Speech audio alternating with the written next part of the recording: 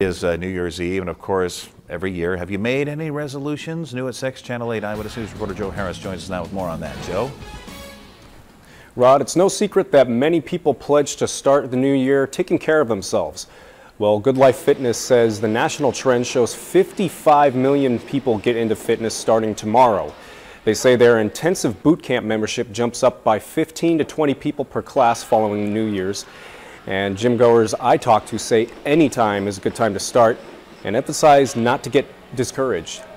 Get yourself to the gym and do something, because just getting your body active will start progress. And if you don't start at all, you're not going to go anywhere. So just to get yourself here at least 3 or 4 times a week. Now they also say it's all about making yourself better and to think long term. You will see results.